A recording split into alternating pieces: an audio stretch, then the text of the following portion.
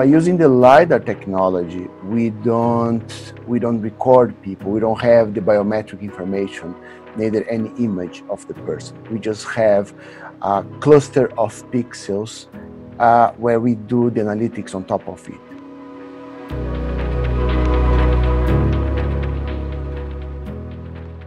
These devices, they work measuring the time of flight of the light when the light starts going out and coming back. So by having this, we are able to infer the distance and the velocity and how the objects, they move around in the space.